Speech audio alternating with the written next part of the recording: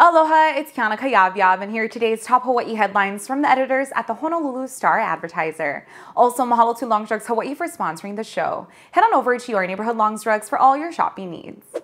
Football fans, the 2024 Football Fever contest is here. Pick up a copy of the Star-Advertiser and submit your picks by Friday to meet or beat the score of the winning panelists each week. Play each week for a chance to win $500.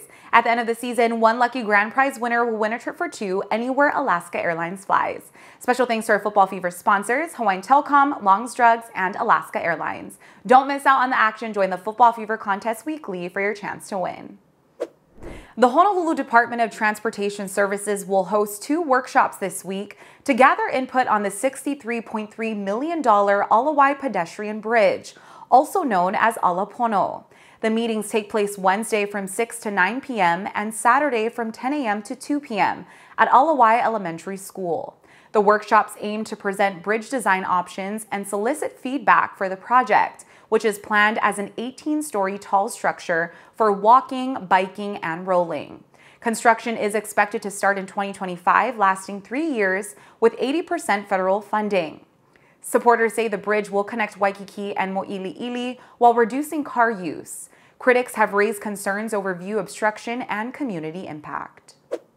The Hawaii Department of Health warns that attendees of the November 2nd Mililani Pet Fair may have been exposed to H5N1 avian influenza after infected birds were confirmed in central Oahu. While the risk to humans is low, those who touch ducks or geese at the event should monitor for flu-like symptoms or pink eye. Symptoms typically appear within 2 to 10 days. Anyone experiencing symptoms is advised to isolate, contact their healthcare provider, and consider testing. Pet owners with sick animals should consult veterinarians. Hawaiian Airlines is introducing Huaka'i by Hawaiian, a locals-only program offering quarterly discounts on neighbor island flights. Starting January 8th, Kama'aina can save 10% on fares or 20% if they're Hawaiian Airlines MasterCard holders. Members also receive free checked bags, including sports equipment. Modeled after Alaska Airlines' successful Club 49, Huaka'i aims to strengthen ties with Hawaii residents following Hawaiian's merger with Alaska Airlines. Discount codes will be sent quarterly with early notifications for domestic and global deals.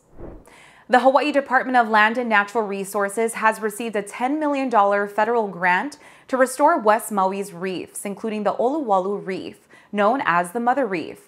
The project uses a summit-to-sea approach to tackle threats like erosion, wildfires, and sedimentation that harm coral ecosystems.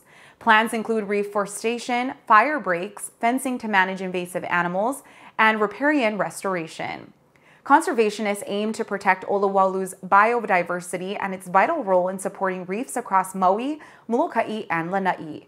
Funded through federal infrastructure laws, the 3-year effort begins soon. Hilo Benioff Medical Center is set to build the $60 million Kea'au Benioff Health Center to address healthcare challenges in Puna, Hawaii's fastest growing district.